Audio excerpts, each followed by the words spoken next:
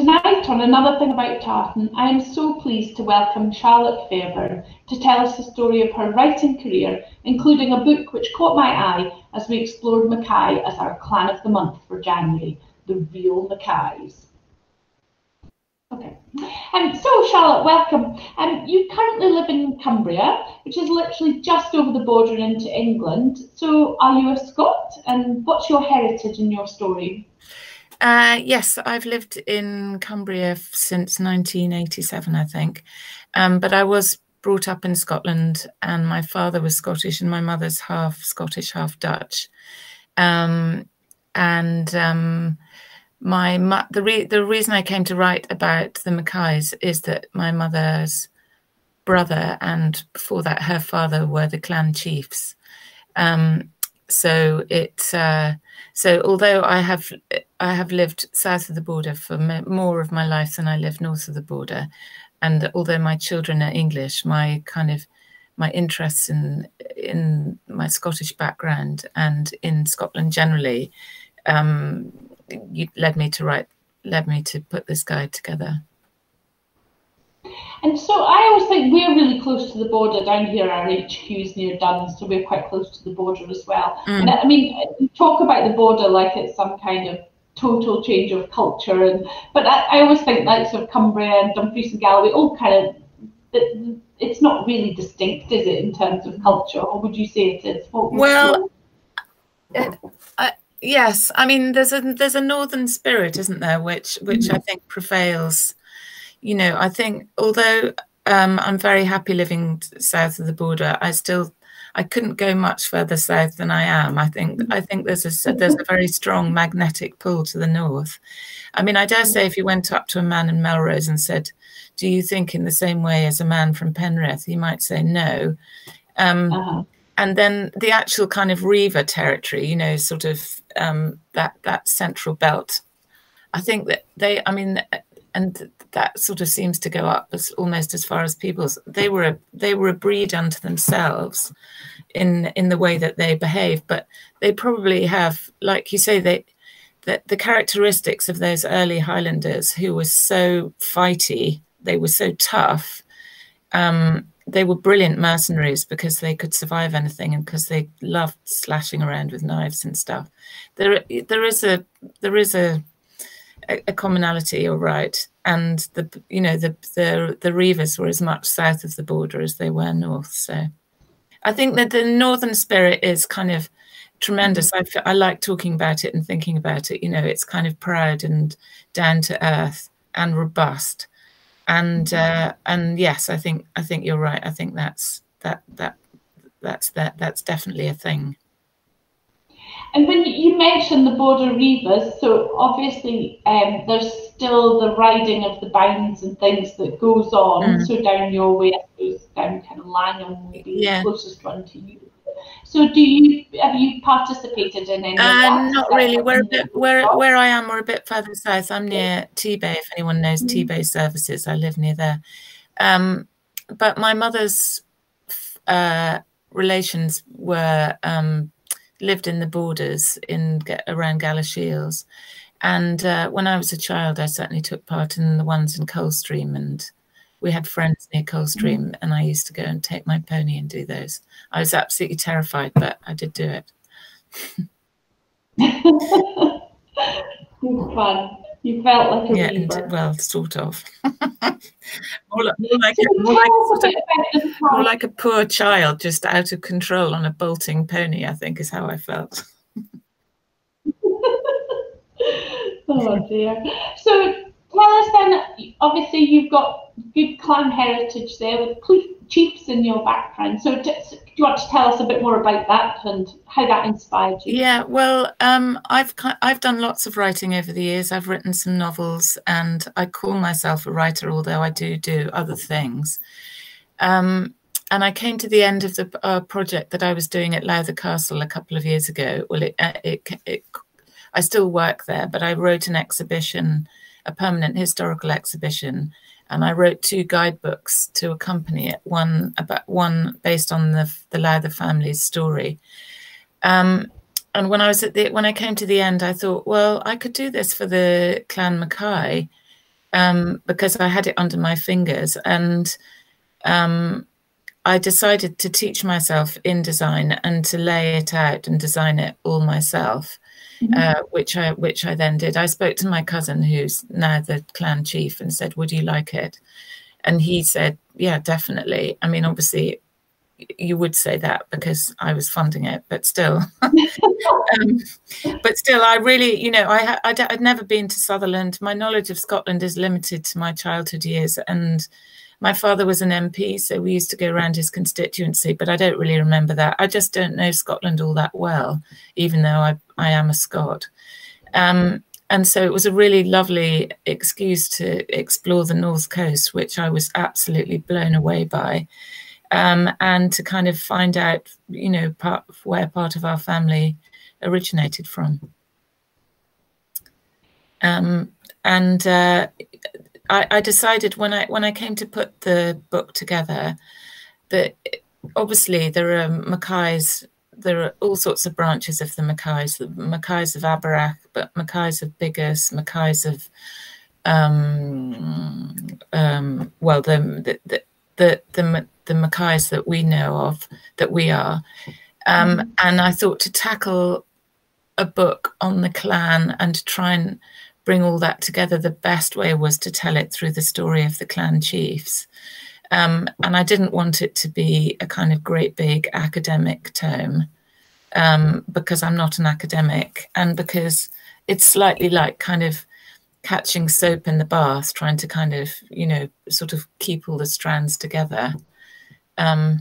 So I just thought the simplest thing was to tell it through the clan chiefs.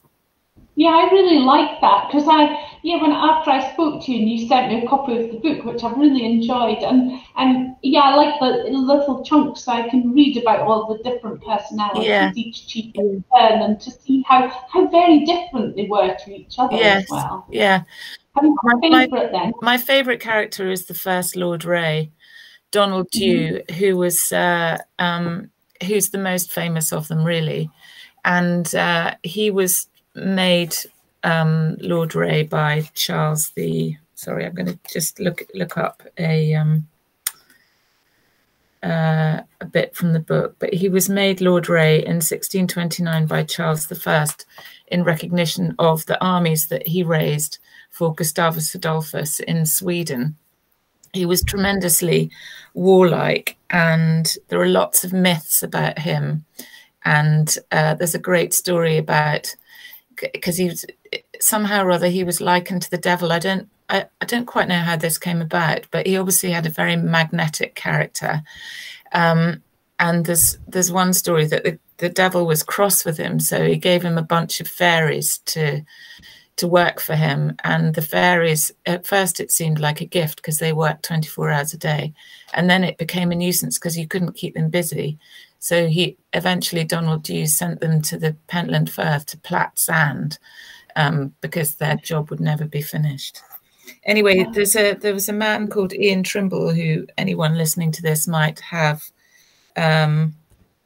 Sorry, Ian Grimble, I beg your pardon, who wrote The Chief of Mackay in 1965, and he's a great man of Sutherland, and he writes this description of Donald, the first Lord Reay, when he appeared in Westminster Hall to take a case of treason, to appear in court anyway. He was a swarthy complexion, having very black hair, head and beard.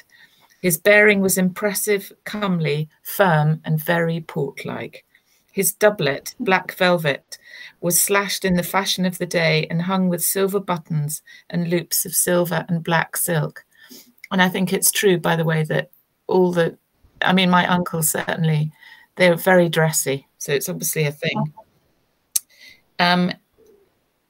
He carried his sword in an embroidered silver belt, and round his neck hung the jewel of his order of Knight Baronet of Scotland by a tawny ribbon. He was the 40-year-old Chief of Mackay. I think that just sets the scene. That's a novel, I think, Ian Grimble, or it's a sort of historical kind of fictionalized version, but I rather love that description. Yeah, no, I have to say I found it very readable. I really enjoyed it. So what, have you always been a writer then? Have you always loved writing, or is that something you've come to later? Yes, I have. I've always loved it since I read Baba when I was a child. I've always wanted to do it, although I mean, I haven't always done it. I had some novels published at the beginning of the 2000s. And then my life sort of slightly took me in a different direction. I got divorced, which kind of punched a slightly big hole in my time. And it's really in the last 5 or 6 years that I've got back to being creative in that way. But I've always written. I've written sort of nonsense verse. I wrote a comic novel which I self-published called One World, One Chutney. And we, in fact, with my friend Lulu, who I think you might have come across, we had a chutney festival at Needpath about when was it, 9 years ago or something. That was a crazy venture. And I just finished a novel. Sorry. No, I was just going to say we were doing a whole thing on Needpath the other week because we were on the Fraser clan. Oh right. So, yes, of course. Yeah. Amazing. Yeah. It's an amazing place. We had for the One World, One Chutney Festival. The reason we called it that, well, it was because I'd written a book of that name. But the reason I called the book that was because I started to write it during the year of the Beijing Olympics. And they had this ridiculous slogan, which was "One World, One Dream." So I stole it and made it my own. But we had, among the various mad games that we had at the Chutney Festival, was one of those, you know, those catapults, the ones that you can stand up on and you can pull them right back. And then we had a map of the world stuck on the side of Needpath and a whole big stock of rotten tomatoes. And you could just pull the catapult back and see if you could land the tomato on a specified part of the world, which was very popular, actually. Yeah. Yes, I've forgotten where we started with all that now. Oh, have I always been a writer? Yeah. If you'd always been a writer. Yeah. So you don't purely, because obviously you did the guest book for the book for Lowther Castle as well. Yeah. So you're not purely a factual writer. No, I'm not. I think of myself as being more of a. I love writing fiction. I've wrote a novel during the first half of lockdown, which I'm just trying to kind of find a publisher for at the moment. But because I've had quite a long gap in my writing career, or at least in my career of being published, it's taken me a while to re-establish myself. And would you be tempted to write about other clans then? You know. Yes, I would actually. I mean, I would. I really enjoyed doing it. It's quite an interesting exercise. Apart from the design and the layout, which I love doing, I find that very therapeutic. It's quite an interesting exercise to kind of condense history and make it just seem quite sort of clear. And I looked obviously before I started doing this, I looked at quite a few other clan guidebooks, and it's not always achieved that. I mean, whether I achieved it is another matter, but just to try and think about it like that. But the only thing that I had, obviously, because Aeneas, who's Lord Reay now, I had access to all his archive and images and stuff, so that obviously made things fairly straightforward. I mean, if any other person would like me to do another clan guide, I'd be delighted to consider it. But it just to do it like that, you need some lovely images, otherwise it's just a little bit arid. And what I can't do, and as I said before, in a way, this is not a guide to your relations who lived in the post office on Skye. This is not going into that level of detail. And so having lots of images obviously brings it to life in a different way. Yes, it feels more story. It feels more personality based, isn't it? That's what I quite like. It brings it to life that way. Yeah. So who is your audience then in terms of readership of that? And do you get people who then come back to you and say, well, actually, that's not correct? Or, because we always find we publish, Mackay is our clan of the month for February, so we'll publish lots of different bits of information and blogs and things. And we always get people who come back to us and say, that's not quite right. And then someone else will say something different. So it's that whole history told in different ways. Yes. Has that happened with you as well? No, I did have one of my mother's friends pointed out that I made a spelling mistake, which I was really annoyed about. I mean, not that she pointed it out, but that I'd made it because I copy edited it and proofread it myself, and it was such an idiotic mistake on my part. I haven't had anybody taking issue with what I've said. I mean, most of it I derived from previous history books about the Clan Mackay, because there are, because that's where the material is. But on the other hand, I'm doing a very broad sweep, so I'm sure that, people might pick you up on if I was going into detail, I could easily make mistakes, but it's not. It's much more trying to kind of portray each individual clan chief and, say what they did. And also it's very condensed. As far as the audience is concerned, my mother was the honorary president for the Clan MacKay Society for years and years. She isn't any longer. And she was also the patron, I think she might still be, of the Betty Hill Museum in Strathneva, which, as you probably know, is currently being given a great big makeover thanks to a lottery win. So through those two organisations, and then I made contact with the American Clan MacKay Society, and I've sold. I've only published it myself. I haven't published it through another outlet, and I don't have, I don't have the usual outlets into bookshops and what have you. It's just me. But having said that, I've sold copies all over the world. I sold lots to the Canada Clan MacKay Society. I sold, Doug McCoy must have sold 200 or 300 copies for me. I keep getting orders through, I don't know, people sort of find it. I'm just in the process actually of making it into an ebook because I fulfill the orders myself, and because postage is so expensive to America, I thought it might help it to to spread it further. And then if people want the real book, they can come to me and I can send it to them. But the audience is Mackays. I mean, straight, and their sets, obviously, like the Baines or the Poulsons or whatever. Oh, well, and if anyone's listening, they can email us and we'll make sure we can get you a copy. So there is a real trend just now for exploring your roots and more interest, I think, in that people have in their heritage and where they've come from. So does that influence how you write and the content that you produce, or do you feel that your one was different or from your heart? Well, I don't. Do you know what a real Mackay is? Let's explain. I do, because I did go and have a look. But can you explain then for those listening? Within the lore of the clan, a real Mackay is somebody whose both sets of parents were Mackays, and I think even both sets of grandparents were Mackays. So, I mean, obviously, there's the expression "the real McCoy."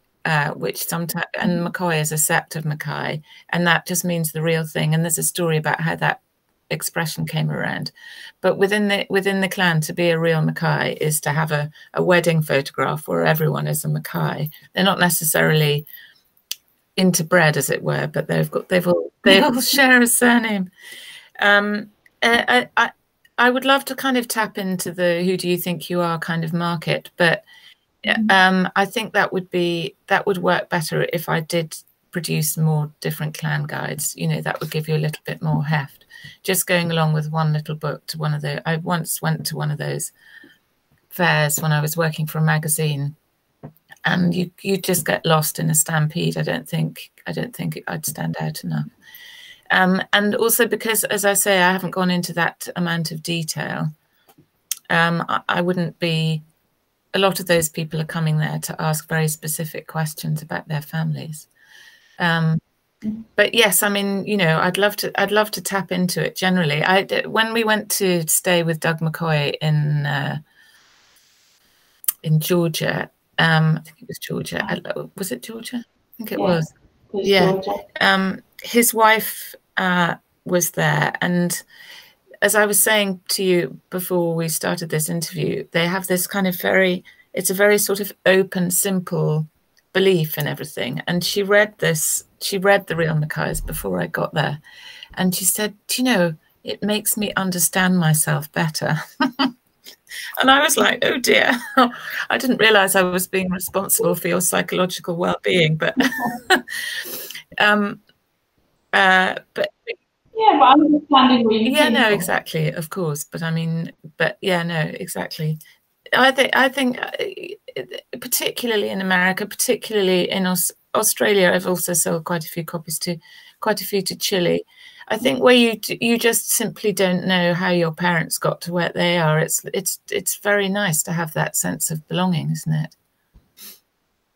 I can. Yeah. And so, what are you working on just now? Though you said you'd been writing another book during lockdown. Yeah. So, have you finished with Lowther Castle then? No, I'm still doing work there. I mean, it's been closed off and on over the past year for obvious reasons, but we are doing a series of to coin a phrase, interpretation panels in the garden, which I'm writing and researching. And these are big panels of perspex which is slightly like exploded exhibition panels. So they have text on them and they have images, but they're not laid out like a traditional panel. So therefore, and with the perspex, then you can see the castle ruin behind, or the plants behind, or whatever. And we've done about 12 of those, and we're about to do about another 12. So that's basically an outdoor exhibition, which which I've really enjoyed. And then at the end of last year, I finished. I did a sort of exhibition, a series of interpretation panels again for Carlisle Cathedral, which were kind of potted biographies of people who had been influential in the creation of Carlisle from its beginning in the 12th century down to today. And I also wrote their guidebook, which has just come out. The book that I wrote during lockdown is a kind of allegorical, magical novel called That Was the Week of the Rainbows. But I don't have a publisher or an agent yet, so I can't say much. If there's one listening, yeah. And so Lowther Castle, and we do love a castle story. So, and you said you were doing the panels and things for that. So does that tell the story then of the castle, and because it's 850 years old? Yeah, well, is that right? Yeah, the estate has been there since the 10th century and possibly earlier. We say 850 years, but it's actually longer. The family. The first person that I write about is called Dolphin, who was a Viking descendant who rocked up in the 12th century, mid-12th century, and they settled there because there was a river. There was, you know, it was a beautiful landscape. Although I don't expect beauty came into it, I would have thought it would be the richness of the landscape, the game and the water and what have you. So first of all, there was some kind of probably a motte and bailey, and then there was a peel tower, and then there was a 17th century house which morphed into a great big Queen Anne building called Lowther Hall, which was incredibly grand and expensive, with one room apparently was lined with mohair, and they had frescoes done by Verrio, who did frescoes in, among other places, Hampton Court Palace.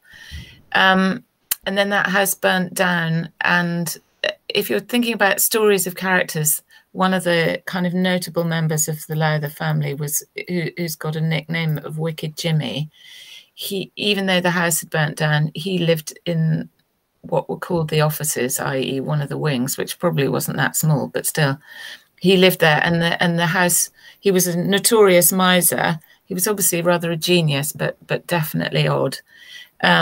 He let the main wing of the house become completely overgrown. And although he commissioned lots of different architects, including Capability Brown, to draw up plans for a new house, he couldn't bear to part with the money. So the house stayed a ruin for 100 years.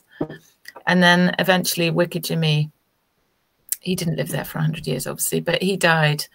And he didn't have any children, so it passed to the man who became the first Lord Lonsdale, who built Lowther Castle, which has been there since 1806. It was first commissioned. And the other main character who people know of associated with the Lowther family and with Lowther Castle was known as the Yellow Earl. In fact, there's a Scottish writer called Douglas Sutherland who wrote a book about him.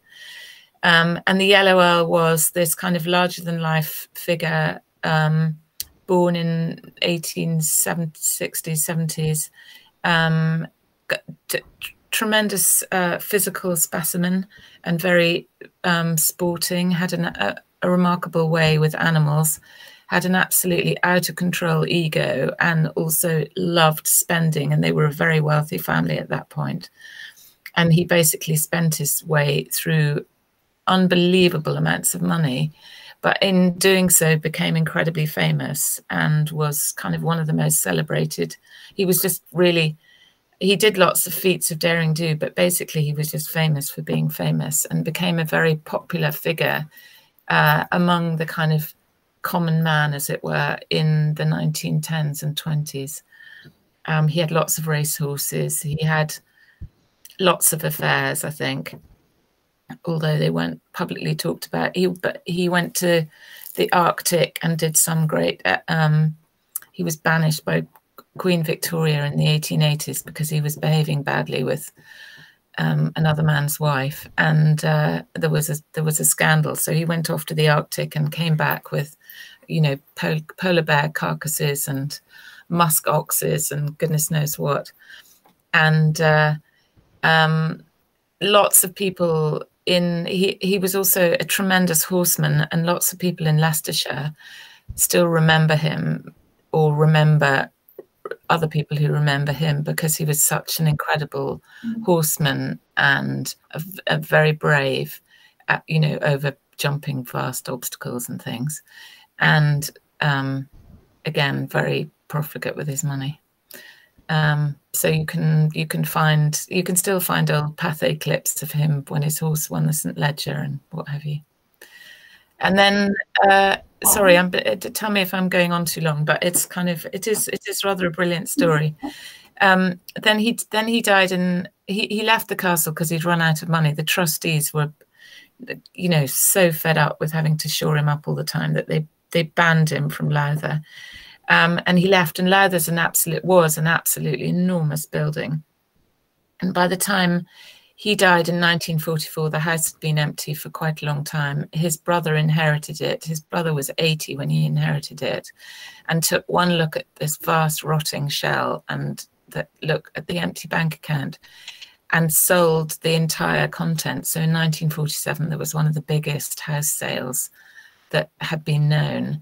And then his great nephew inherited it because his son had predeceased him, and that was James Lonsdale, who was the 5th Lord Lonsdale, sixth maybe, sorry, 7th, beg your pardon, 7th.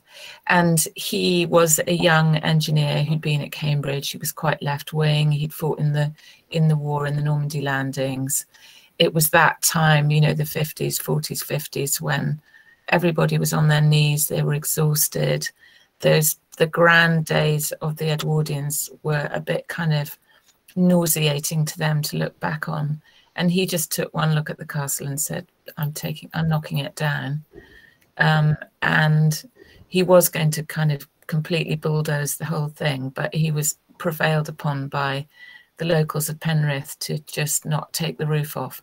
So he took the roof off. He took all the lining, all the stone ashlar inside the building, all the wood paneling, all the doorknobs, every single thing, and sold it. The contents having gone, he then sold the fabric of the building. And it stayed empty for 50 years until the person I work with, Jim Lowther, one of his sons, decided to get a grip of it and bring it back to life. Wow, yeah, what a great story. It's an amazing story. Yeah, I'm inspired. Yeah, no, you should. To come and visit. Yeah. Okay, well, thank you very much for joining us today. I really appreciate it, and I've really enjoyed hearing your the Real Mackays. So if anyone wants a copy, they can get in touch and we can sort that out for them. And yeah, meantime, thank you very much for joining us. Okay, it was a great pleasure. Thank you for asking me.